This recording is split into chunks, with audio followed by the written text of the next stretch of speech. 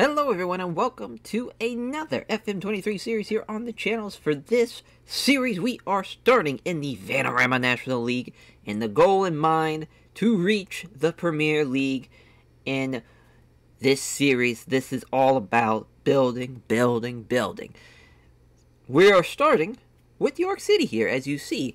That was chosen by random. Honestly, just I had loaded up like a little database and just was like, yeah, pick my team for me type of thing, and it loaded them up. So that worked out well for us as far as to be able to have a team, because I like York City. I know they're a team that had just got promoted from the North League up to now the Vanarama National League. So that is, a bit of a challenge to start off with, but I'm super excited. This is, the English pyramid in itself. I think it's my favorite pyramid in football, to be honest. I don't know what it is about it. I just love the clubs. I love the just the whole process of it, going through it all. It's a series that is just kind of tried and true. I think every FM player at some point or another has done this. Now, weirdly enough, I have either done one where I was a League 2 team and went all the way up. That was with Exeter City. That was on FM20. And I've also on FM20, I did one where I was in the South, the Vanarama National League South, which obviously you're in the semi-pro pyramid. That's even like more of a challenge. Obviously, this, it's you have a lot of teams. First of all, in the National League, obviously, and it's you're going up against like teams like Wrexham now that have obviously some big backing of financially speaking, some big backing. So that's going to be tough to deal with. But, yeah, I'm just super excited to see how it all plays out. I really have no idea what we're going to do tactically right now. We'll take a look at the squad and just kind of piece it together. But here's what our stats are looking like, though, to start off the year. As I just went with just the suggested badges, just to, I felt like that was the easiest way to go about it. Sure, we probably could have made it more difficult and just stuck with, as far as no licensing and just the, like, literally like a Sunday player for the past playing experience, but I just felt like it was easier, not only just for us, but I just think just for the series itself, is to just stick with this. One thing I kind of wish I would have changed, honestly, is probably bump down the working with youngsters rating from 10 to 7 and bump up the attacking and defending each to probably either 8 and 8, and then maybe put it somewhere else, maybe on tactical to make it 10. The adaptability at 1, I know a lot of people are probably going to be like, oh, that's wild. Really, the adaptability, from what I have seen, because I figured at first the adaptability, from what I assumed, was just literally your ability to change with how the season's going and how you can kind of bring the boys together and keep it rolling. But honestly, from what I have gathered, it's about more so the fact of if you're trying to get into a foreign league, like how you're going to be able to adapt to that. So that is something that I'm like, I really don't necessarily care about that, because obviously we're not going to be leaving England, so there's that. But yeah, I mean, I think for stats-wise starting off, it's not bad at all. Obviously you get to pick your own stats, so that's not really a big deal. But yeah, then we'll just see what York City's looking like. Yeah, York City, here we come. We are oh my god, we went way too fast there. What the fuck? Let's go back. There we go. So you're founded in 1922. Goddamn. I mean, literally, you are at our 100-year anniversary. That is crazy to think. Wow. As York, the York Community Stadium, built a couple of years back, right before the pandemic, as it was 8,512 capacity. Yeah, below average on the training and youth facilities. That makes sense. $28K on the transfer budget. Yeah, we're going to be on a tight pinch. But here's a club that really has had, they were a Sky Bet League 2 champions back in 1984. I remember they were in the League 2, I think it was about 10 years ago, 2013, 2014. I remember they were in it. From what I remember, but Kingsley James, what a fucking name though, first of all. But that is fantastic. So the media reputation at 14, that gives me a little bit of hope, but still, we're definitely going to be fighting off, relegation, I think, because I just don't think we'll have enough time to really bring everybody over and whatnot. They want us to enter the third round of the FA trophy, and then get to the qualifying round of the FA Cup. So, yeah, that's huge. That is huge. And what is this? Just that's the FA trophy. Wow, did not know they won it 2012 and 2017. So that is fun. So yeah, the squad here, they got us just in a 4-3-3, which is fine because this is just probably what we just got loaded up from using the young boys as far as on that save. But yeah, we got a couple of loans. Not bad at all. As I think probably Dan Bibas is probably our best player. Crazy determination, crazy work rate, very good stamina too. Yeah, we're gonna definitely need to be playing through him for the most part. Don't think we'd have him be a DM though. I think he probably should be playing in the midfield. But I mean, I guess as a defensive midfielder, it wouldn't be too terrible. I just want him running around the pitch and working with everybody else because I feel like he'd be on his own back here, kind of the in between the midfield and the back line, but maybe not. Maybe that's kind of perfect for him, to be honest, to have a great high work rate. That's what's John Lewis's striking looking like? Oh, 10 finishing. Okay. Yeah, now John Lewis not looking too hot there, but he's got a little bit of bravery. That's pretty good. Penalty taking those 15 is nice if we ever need someone to. But it's kind of just me personally. Being a 5'10" target for it is something that I don't really love having, but he's a hard worker though, so I do like that. The acceleration could be a lot better. Obviously, being 33 towards the end of his run, but we'll definitely look to get another striker in here. See how Nathan Thomas is doing. Pretty good crossing, dribbling, finishing's better than our actual main striker. Pretty good long shots. Wow, yeah, Nathan Thomas not bad at all. As from an Afghan player. Wow. As yeah, finishing not great, which is fine since he's out there on the wing. Wish the crossing was a little bit better. Dribbling's fine. First touch is fine. Free kick taken at 12 is nice. See, high work rate. As yeah, we'll look through everybody kind of in depth here in a little bit, but I'm just looking to see kind of some of the key positions. What we're looking. Probably should look at the goalie, but that's fine. So they want us to develop using the youth system. That's gonna be interesting. Using the youth system because our facilities shouldn't be great. They want us to play entertaining soccer. I think every fucking board, it seems like it, so far in FM23, I've not had someone ask for entertaining soccer. So, wow. So, yeah, our contract expires at the end of the year, so we really gotta put it all out there. We just gotta reach the FA Cup and then have a top half finish in the National League. Wow, that is some high expectations, to be honest. Don't like that. Don't like that. My God, what a 5-year plan, too, to work for promotion. So there is that. They want us to get into the playoffs in 2 years. That is quite ambitious. I was not ready for that as far as being that ambitious about it, but that's the way she goes. I guess. Yeah, we get the press conferences. Yeah, we'll do the inner squad friendly as well. Just feel like that makes sense. Yeah, we do the save. How fun. But yeah, this is it's always a fun moment, to load up the new save. I forgot to change the skin now. So we will take a pause for the cause real quick and take a look at the roster with the new skin that we're using and all that fun jazz. Alrighty, so this is what we're going to be running in this save.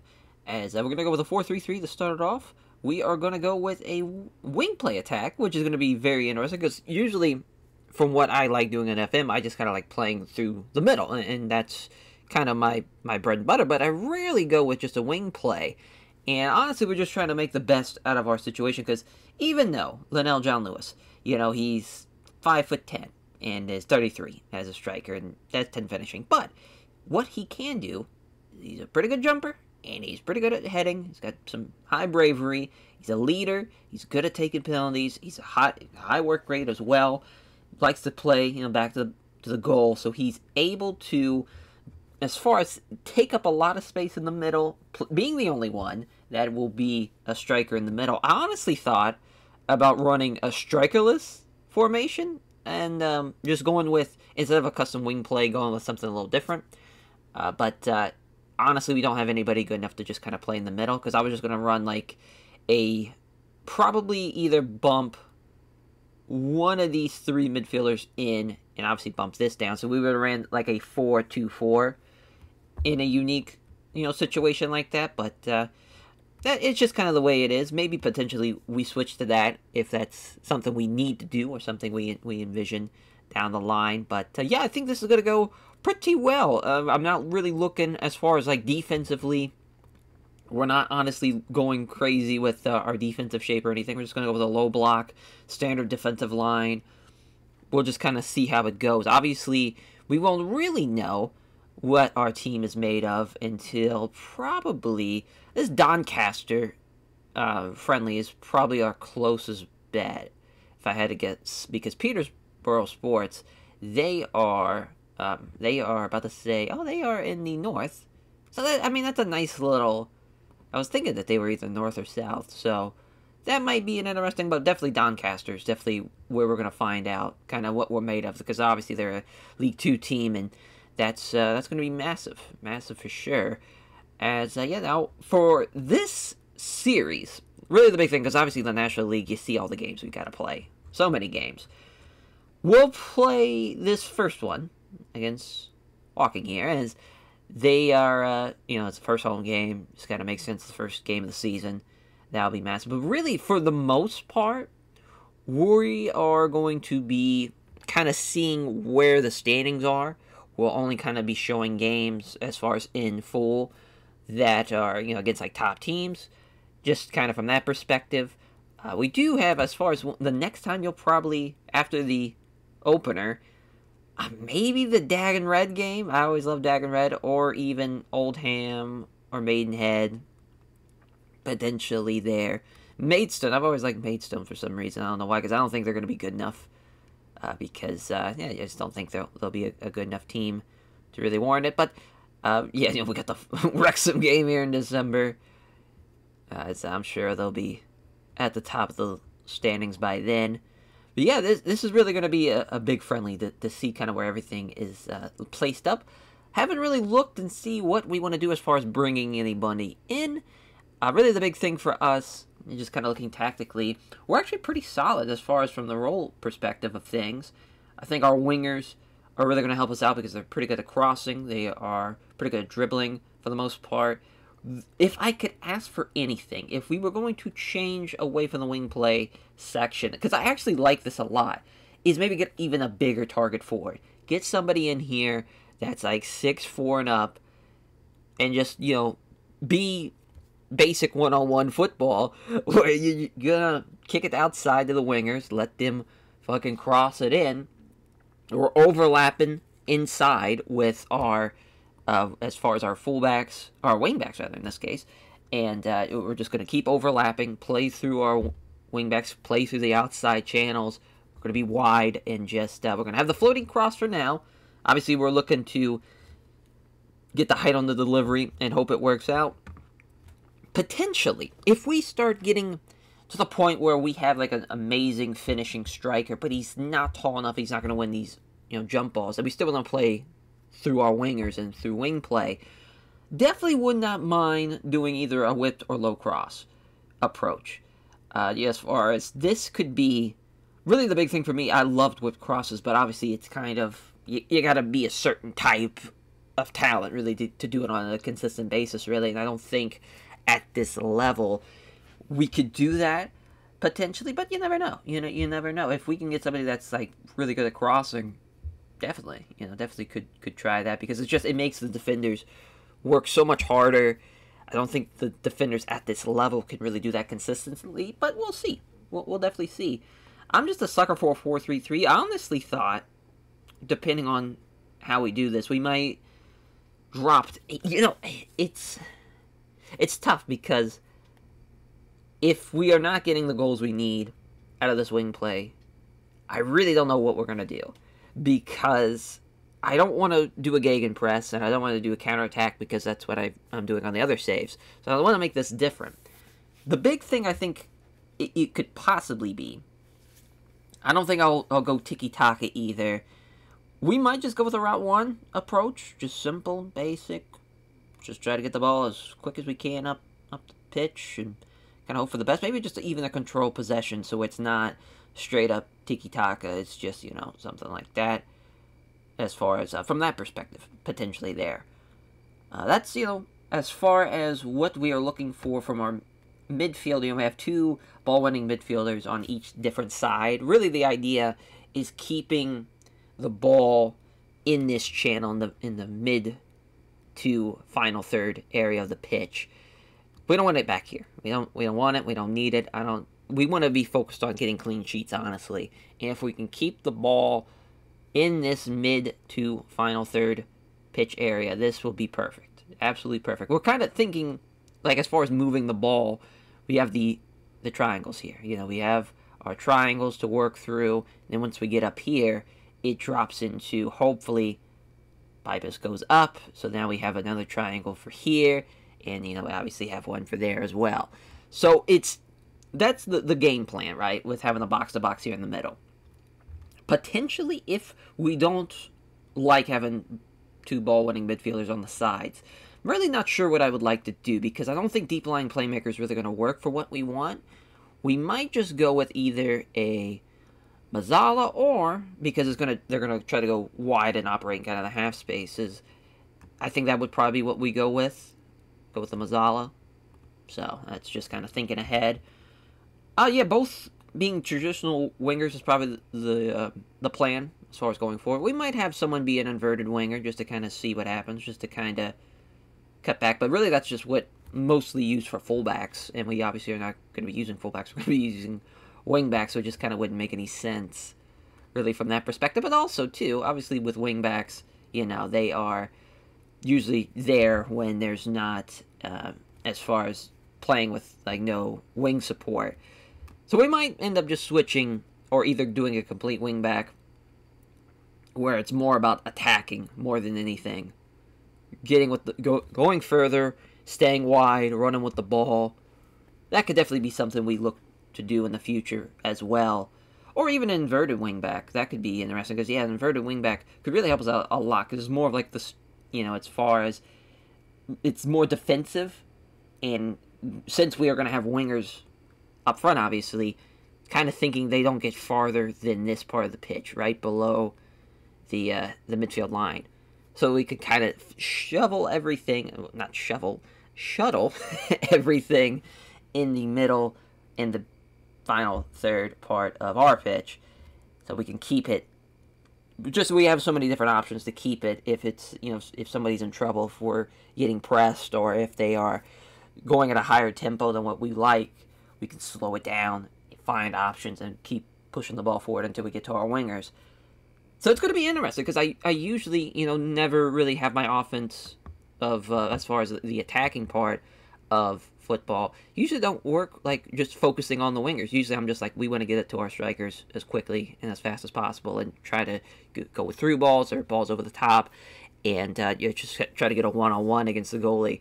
But now, with this save, we're going to change it up a little bit, and we'll see how it works, if we're going to have any success or not. I think honestly, I didn't think this team would be this good going into it, but our wingers are solid. They can both cross pretty well.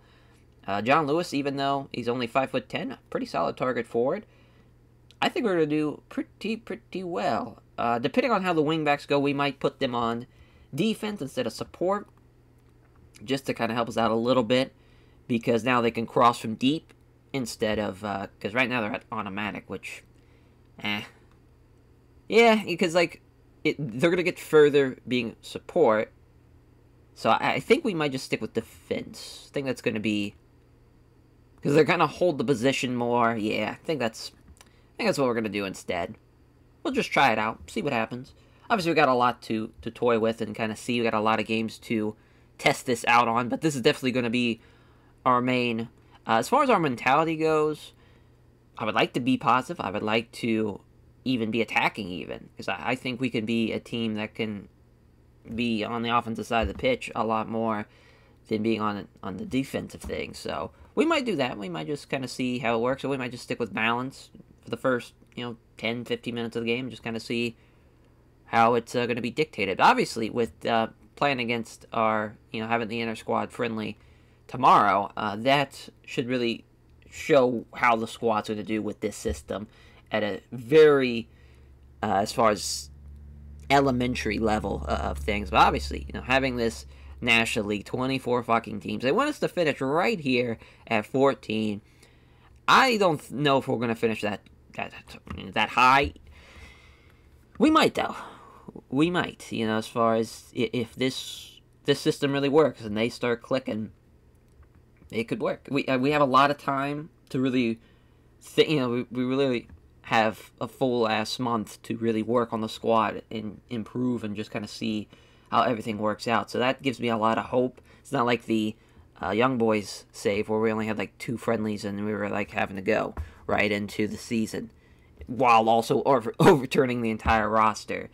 This should be a formidable challenge for sure. Now, the one rule that I have in this save is that I can't jump over a league. So I can't go from the National League to League 1. Yeah, I'll have to go to League 2 and from League 2 to League 1 and just kind of so far and so forth. So that way we're going to every league and yeah, everything should work out there. Now I can go, like if I, for some odd reason, don't like the team I'm at when I'm in the Champions League, but I want to drop down from the Championship League down to League 1 just to kind of figure out maybe there's a team that is on the rise as far as they got a really solid player or something like that, or just they have a lot of backing financially. Definitely could do that, but I doubt that's going to happen. We're pretty much looking to go forward and keep pushing forward, but it should be fun. As far as this should be a save that is kind of not so long term like the Continent King is, and I don't think it's going to be as short term as the Young Boy save is. So it's really going to be in the middle of like it might take anywhere from 6 years to potentially more, but usually a 6 year, I think, as far as that's kind of the minimal usually it takes, unless we're really rolling through and we're just like winning every league and we're moving at an extreme rate. But I just don't think that's going to happen. But yeah, I mean, that's should be fun, and we're staying in England for the most part, so it's not going to be too crazy of a save or anything. But yeah, thank you all for watching the intro for this York City. Here we are here, and we are looking to make a big splash in the Vanarama National League. So we will work our way up from the National League to the Premier League. Take care, everyone.